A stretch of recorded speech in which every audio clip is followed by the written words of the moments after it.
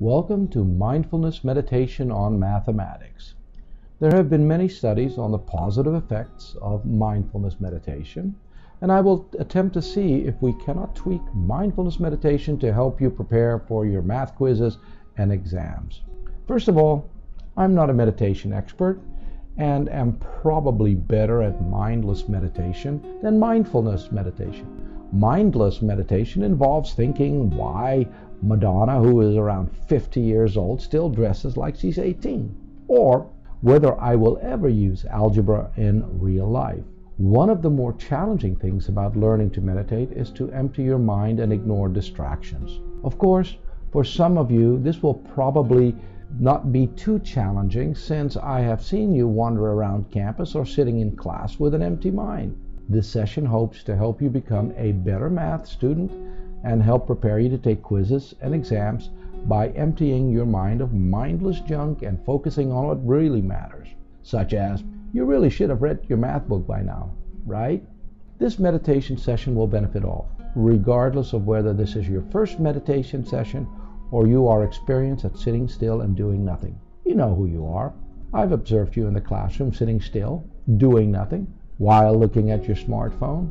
So let us start with the basics. First, find a comfortable place to sit. It could be on the floor, on cushions, chair, couch, or any flat surface. However, I would not recommend sitting on your roommate, at least not until you've asked. If you are sitting, please make sure that both feet are firmly on the floor. For those of you who want to take off your shoes, please check with your roommate or person sitting next to you and give them a heads-up warning that you are about to stank up the room. Sit up straight and slightly lean forward. Kind of like when you are talking to a friend and want to seem interested in the conversation by leaning slightly forward, even though you have no interest whatsoever in what they are saying. If you are sitting on the floor or cushion, try to arrange yourself into the lotus position. The loose translation of the phrase lotus position means position which is difficult to get into and even more difficult to get out of. Also, if you are sitting on the floor, try not to sit on yesterday's pizza because your roommate may want it for breakfast tomorrow. Once you have found a comfortable position, we will focus on breathing. Yes, this is something we do every day, and some of you had an early start when as a youngster you held your breath in order to get something from your parents. All right, let's focus on breathing. Take a deep breath so that you can feel your lungs expand. Hold it in for a few seconds. Place your tongue on the roof of your mouth and exhale. Blow all the carbon dioxide out of your lungs. Repeat these steps until you build a simple rhythm of inhaling and exhaling. Close your eyes and focus on your breath. Try to see air coming in through your nose as it travels down your throat into your lungs. Exhale and expel all the carbon dioxide. Try to listen to the pulse of your heart and count its beats. There are several places to count your heartbeat, but the most popular area is around your neck to the side of your windpipe. You count the number of heartbeats in 15 seconds and then multiply by 4. If you don't know how to multiply 15 times 4, this math meditation session is probably not for you.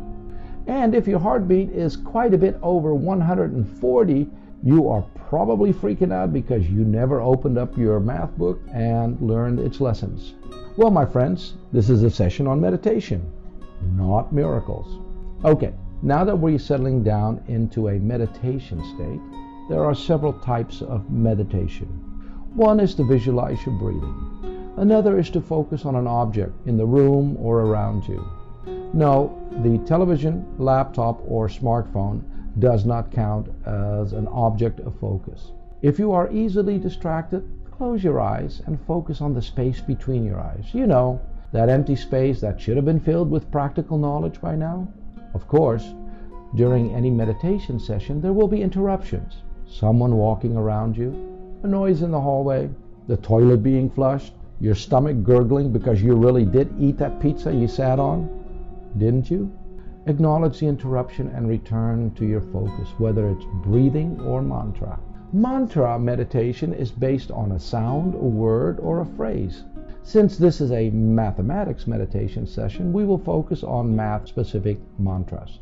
The first mantras we will use are called the area mantras. For example, we know that the area of a circle is pi r squared. I know, pi r round, but this is math, not home economics. So the area mantra would go something like this.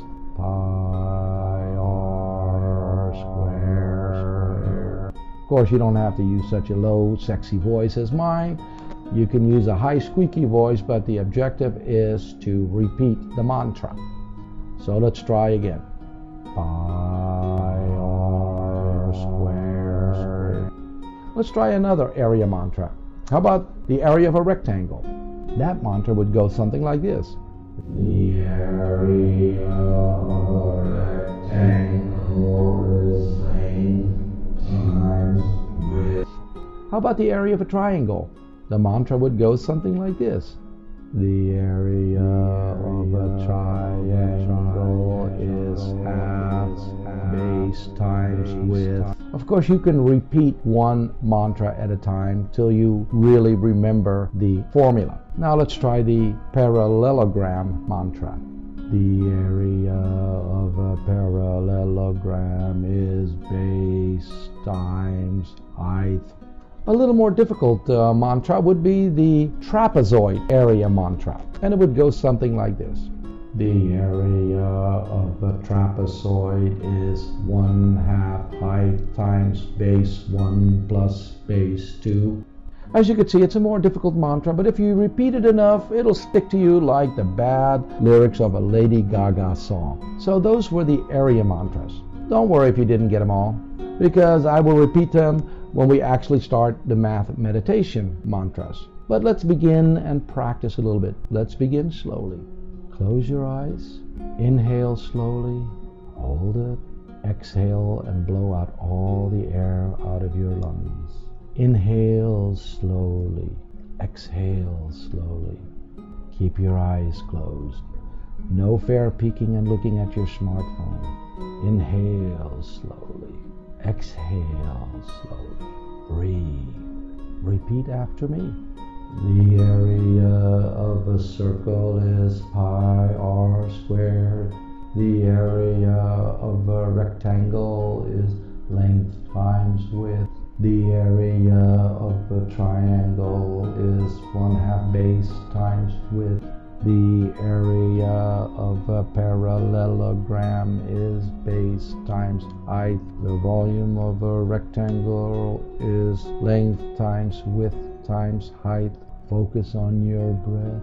Try to visualize the mantra formulas into your mind. Slowly repeat each mantra. If your thoughts are interrupted, acknowledge the interruption and return to your mantras. Inhale. Exhale. Inhale. Exhale. For the next minute, visualize only on the mantra formulas. Do not repeat them. Visualize them. Inhale and exhale quiet. For the next 60 seconds, focus.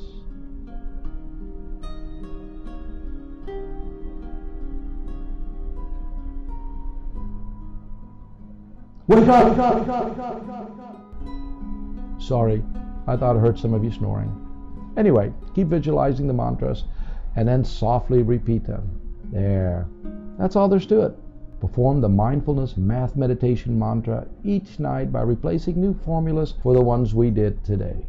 If you pass your class, thank the mindfulness meditation mantras. If you did not pass your math class, it's because you probably thought that this was mindless math meditation, not mindfulness meditation. Until the next time, keep breathing.